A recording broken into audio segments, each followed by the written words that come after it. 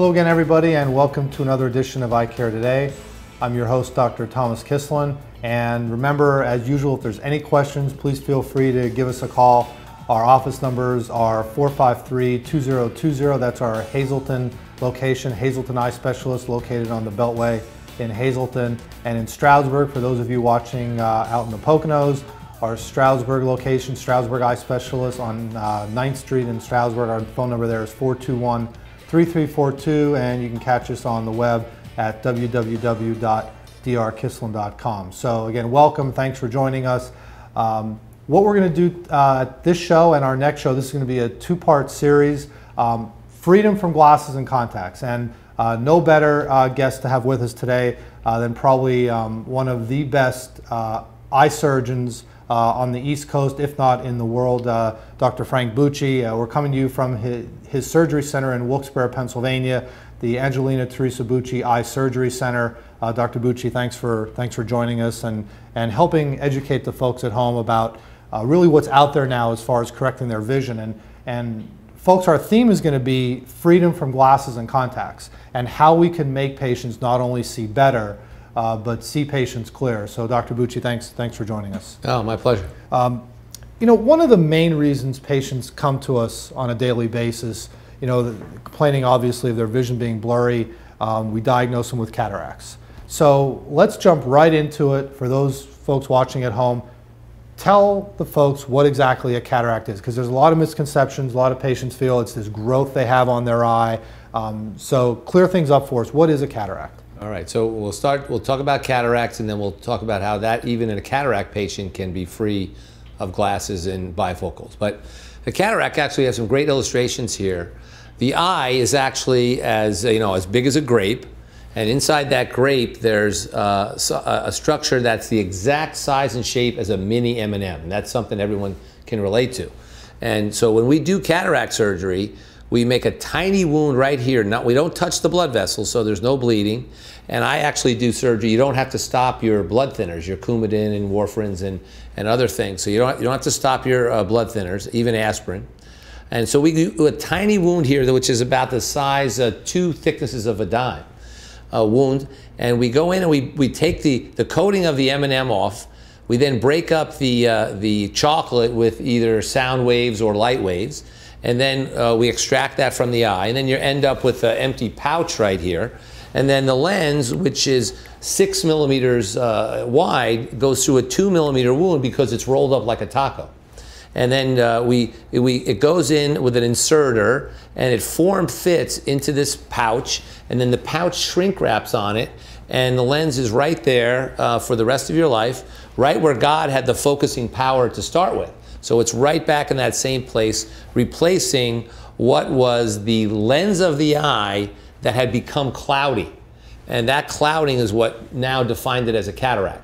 So the cataract was not the growth of something new, it was the clouding up of the natural lens that was in the eye in the first place. So the eye's kind of like a camera. That's kind of the analogy I use, right. Probably an old-time camera, not a digital camera. Right. But light comes in, and it goes through the front of the eye, which is the cornea.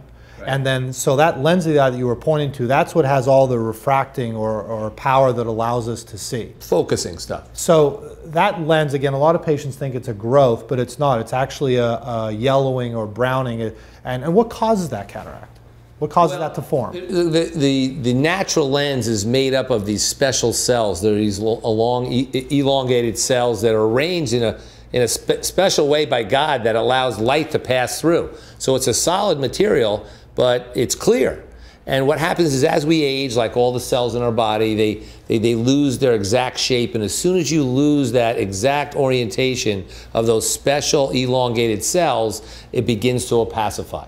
And then what any opacification within this area is, now you would define this as a cataract. And then we monitor your vision. When it begins to stop letting the light get from outside the eye to the very special, as you said, film of the camera or the retina, when it's blocking that, then when it's time to consider replacing that.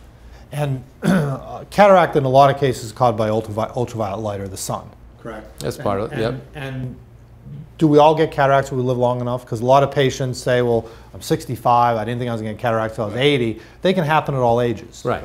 So yeah, the saying is if you live long enough, you're going to get a cataract. You know, we jokingly say, you know, back in 1925 when, you know, you get run over by a tractor when you're 47, you're not going to get your cataract. But now everybody's at the health club, everybody's using omegas, everybody's cholesterol's lower, you're working out, and the average age is something like 78, 79 lifespan. So you almost can count on that you're going to get a cataract sooner or later. Now, when I talk to a patient, I tell them they have cataracts, they need to see you to have their cataract out. A lot of patients get a little nervous about surgery. And I tell patients it's a pretty straightforward surgery. Years ago, we used to say that cataracts had to be ripe. That's not the case anymore. So explain to the folks at home a little bit, you know, how do we make that decision when they're ready for surgery, and talk a little bit about what's involved with the surgery. Is there any pain, discomfort? So, you know, right here in the surgery center here, typical experience. So they don't have to go to a hospital? No. Right? So, and if you went to the hospital, you would be, by the time you checked in and the time you left would be almost like 7 hours. Where here, the turnaround is 3 hours. No needle underneath your eye before surgery, no stitch during surgery, no patch after surgery, no pain during, no pain after, and full activity, in my case, in 1 day. Most other surgeons, it's 1 week, but we use a special shelved 3-plane wound that's very small that self-seals within a day, so we're able to give you full activity in 1 day. But while you're here also, when you first go in the operating room, after you've received your drops and your pupils are dilated, you come into the operating room, and in the first minute we give you a little some sedation, and it's a little bit just to get started in the first minute, and we jokingly call that like 1 martini or 1 beer. That's kind of relaxation you'll have. Then about the 4th minute, we give you 4 martinis all at once, and you go into that stage where you're kind of half in, half out, maybe more out, and you're floating. And then we do the surgery at that point in 4 to 6 minutes. 90% of the surgeries are done within 4 to 6 minutes. And during that 4 to 6 minutes, you either are not aware I'm doing the surgery, or you're aware and you don't care because you're in kind of happy land.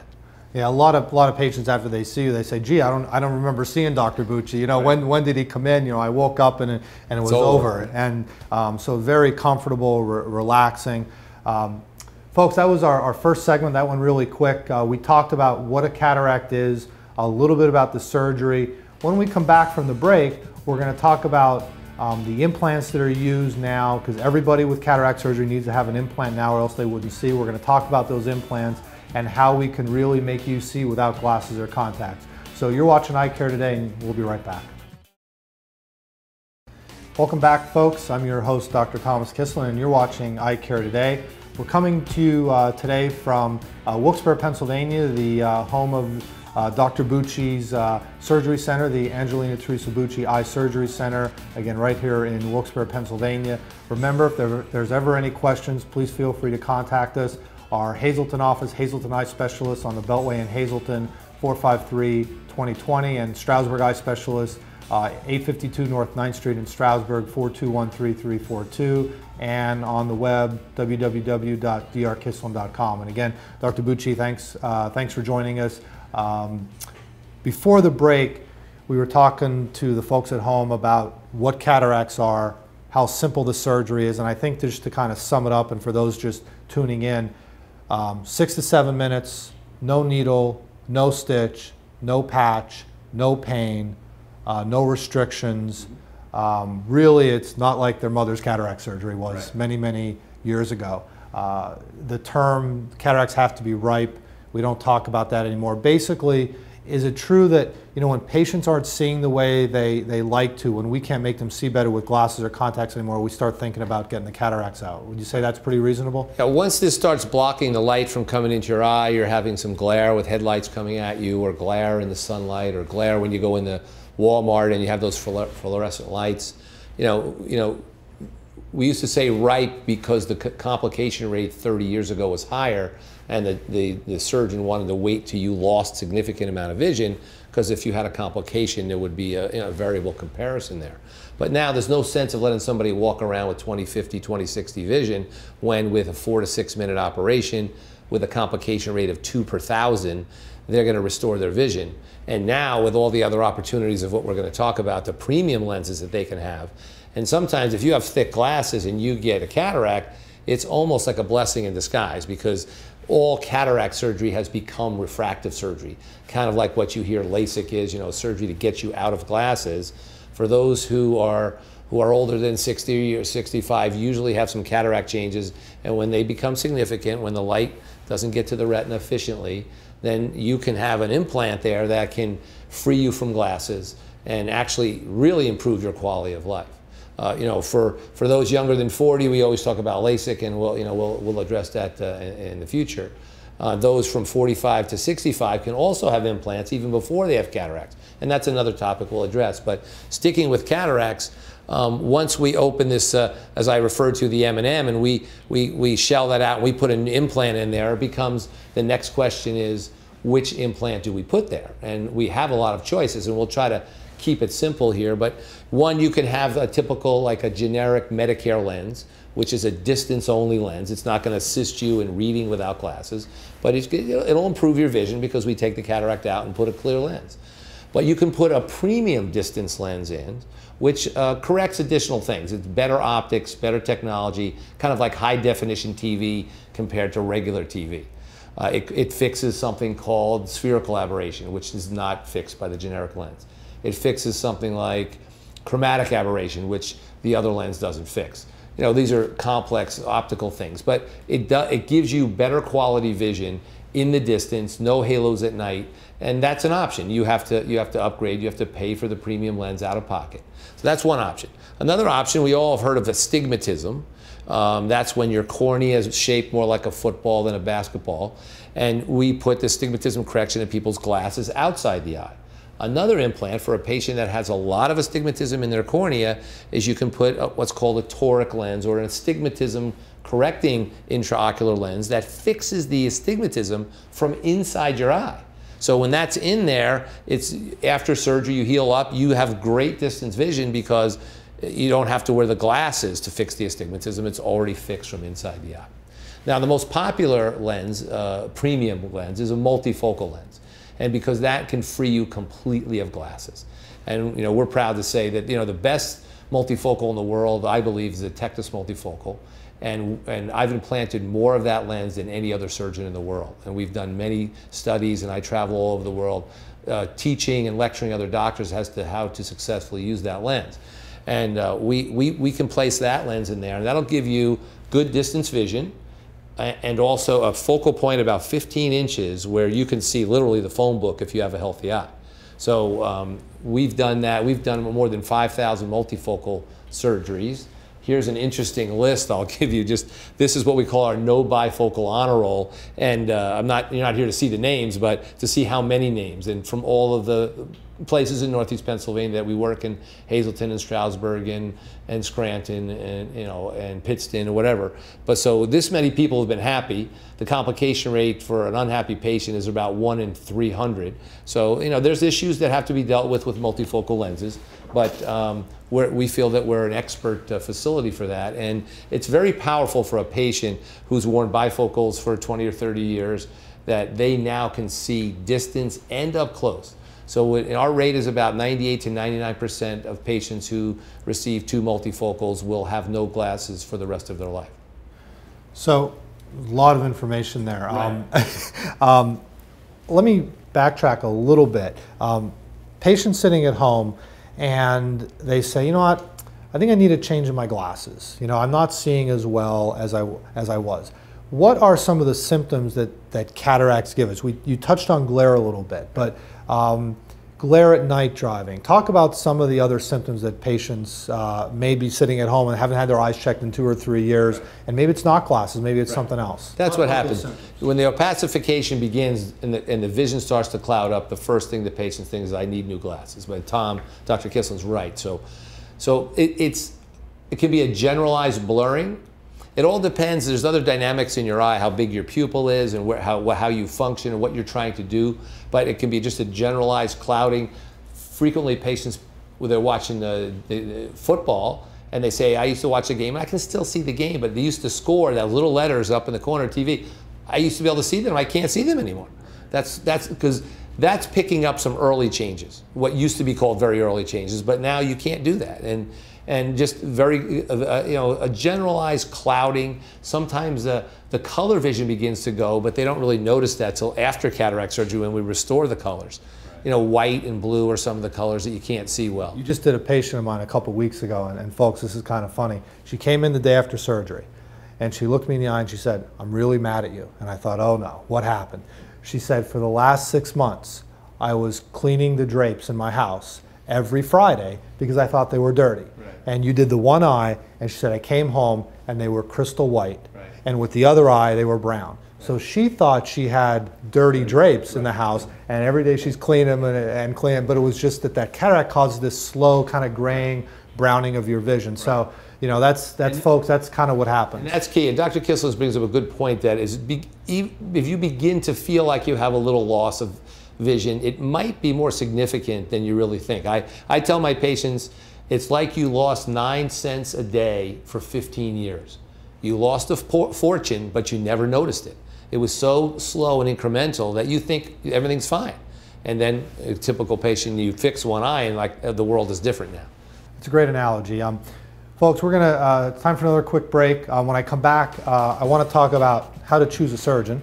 And we're gonna touch on a lot of other details about the multifocal lenses and how we can give you now freedom from glasses and contacts. So again, you're watching Eyecare Today. I'm your host, Dr. Thomas Kislan, and we'll be right back.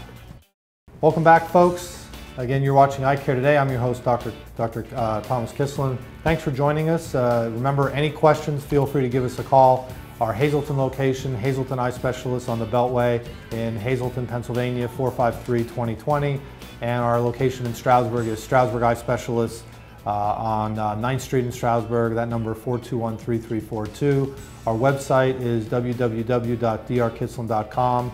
So feel free, if there's any questions, give us a call. You can actually also call Dr. Bucci's office. They have a toll-free number. It's 877-Dr. Bucci, so 877-DRBUCCI. We'll put those numbers on the screen for you in case you missed any of them. So again, Dr. Bucci, thanks for joining us and sharing your expertise with the folks out there. Just to review the last 2 segments for anyone just joining us, we've been talking really about how to give patients not only better vision, but freedom from their glasses and contacts. And you've kind of been a pioneer in this area on being able to give patients that freedom via LASIK, which we're going to talk about in another show, multifocal contacts, cataract surgery. You know, tell the folks at home, I mean, when choosing a surgeon, obviously you want someone who's experienced, who's done a lot, but who has great results. I mean, you're a young guy yet, but how many surgeries have you actually done?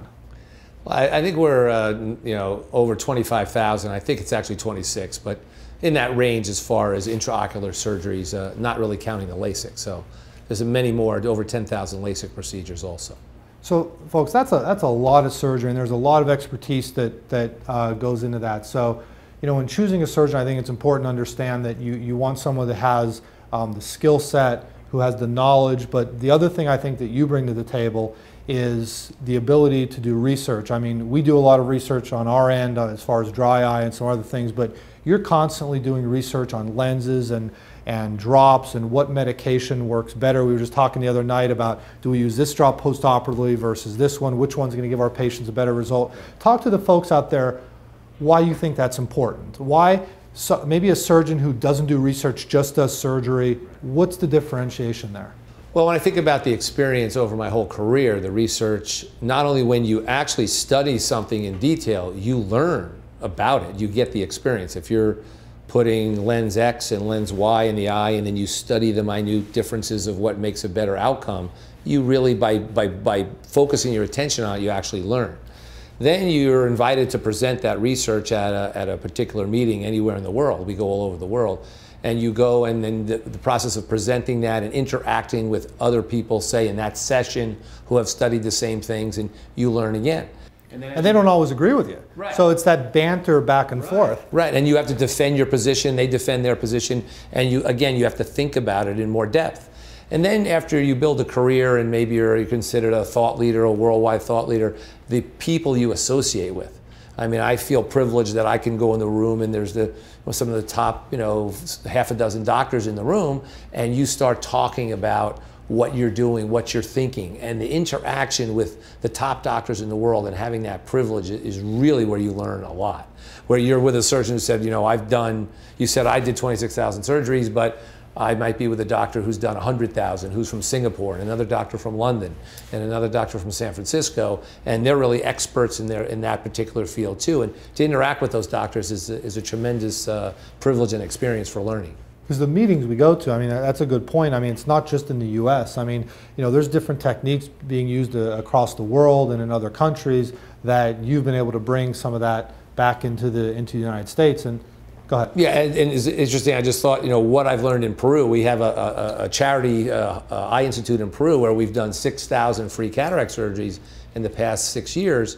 And the cataracts that are presented there are so much harder, and because the patients don't have Medicare, don't have opportunity, and the cataracts get very mature. So this operating on those and the techniques you have to come up with to deal with more challenging cases, then you come back to the United States and the cases seem a little easier and you become more efficient and your complication rate even goes lower because, again, you really had to extend your skill set. You had to really extend yourself with these other challenging cases. And then we perform a lot of research in Peru too, designing new lasers and getting products ready to enter the US market.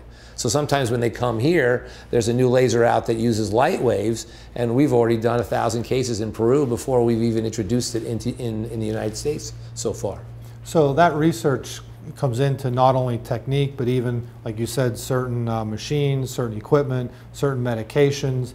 And that all makes the results better for our patients now. Again, the medications we're able to use now on patients give them a better result, correct? I mean, the steroids, the antibiotics, all those drops are better now than they were years ago. Let me just point out, like, a tangible idea that we talked about the eye being a camera, and we're going to put an excellent lens here, but the front of the eye, the cornea, has to be healthy and let the light pass through, and so that's like you have to have the lens of the camera in focus, and then you have to know what's the healthiest thing to do for the retina, because if the film in the camera doesn't work, you don't get a clear picture.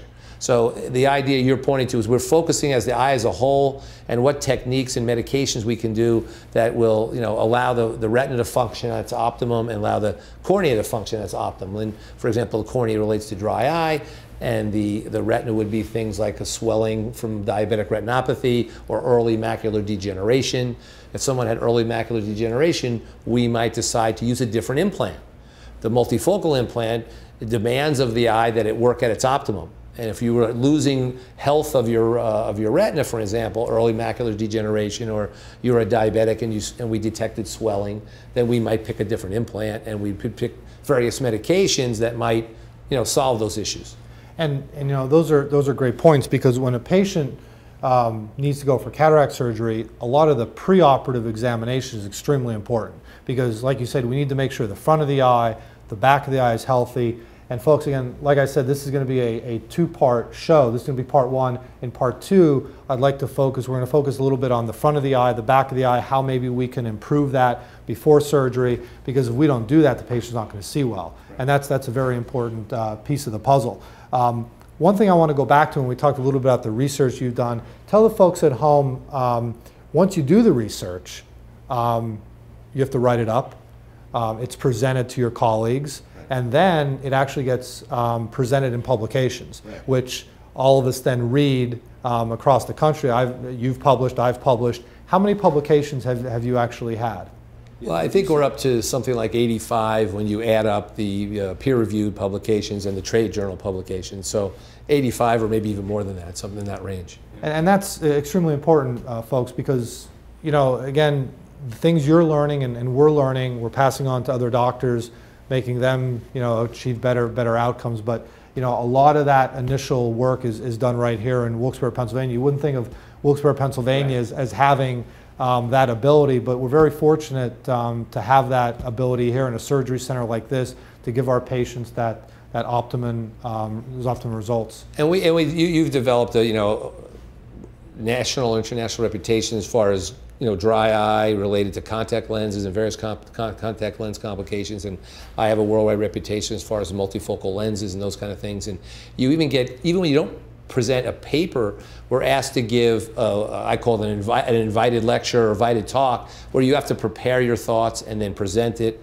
at a meeting in front of maybe 1,000 doctors. And I've done somewhere between like 150 or 200 invited lectures, and I know you've done probably 100 of those yourself. So again, that's that interaction where you really have to be on your game and be on top of the field, and you become the one that's teaching the others, and they're reading your publications.